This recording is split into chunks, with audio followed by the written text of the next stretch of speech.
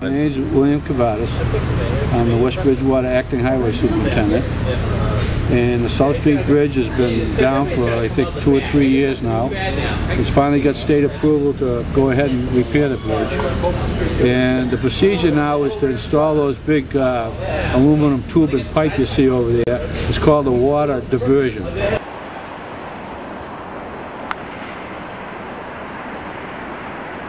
Just diverting the water from one side of the river to the other side.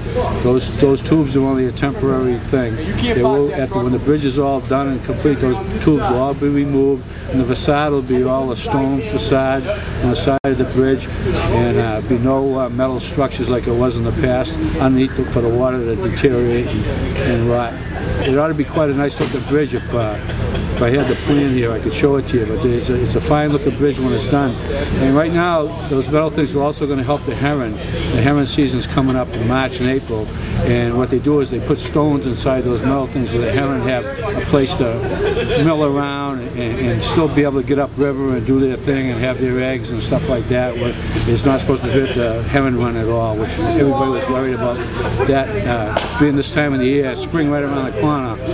So that's supposedly all been looked at by COM and conservation and all that stuff, and it's all systems go.